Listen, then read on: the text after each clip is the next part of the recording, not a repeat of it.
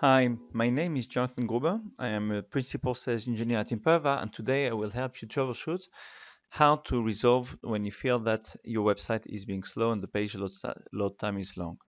So the first tip is to check that the caching ratio is set to smart caching. Smart caching is an advanced settings that on one hand respects the caching headers and has some more advanced caching AI algorithms, but also will ensure that it is not caching any personal data or dynamic content.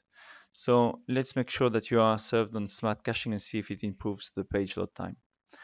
If it's not enough, if it has not resolved the issue, the second tip is to make sure that you're browsing through the www website.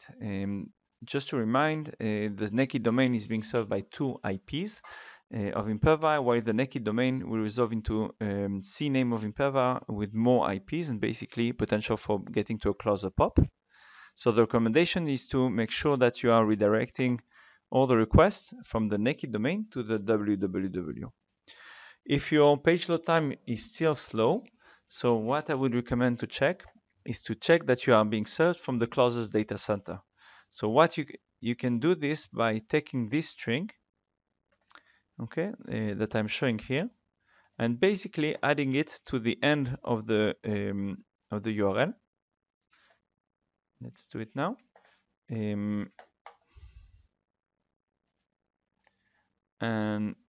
you will see of the naked domain, and it will tell me that I'm being served by London, which is the closest data center for me.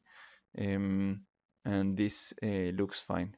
If you are not served by the closest data center, so you feel that, for example, you're being served by another continent or something else, what you should do is send a trace route. So please send a trace route and send it to support@incapsula.com. If all of this has been done and you are served by the closest data center, what I would recommend is to use the X-ray feature to investigate which resource is taking more time and try to understand with the additional headers how you can optimize this, and you can have a look at our documentation to do that.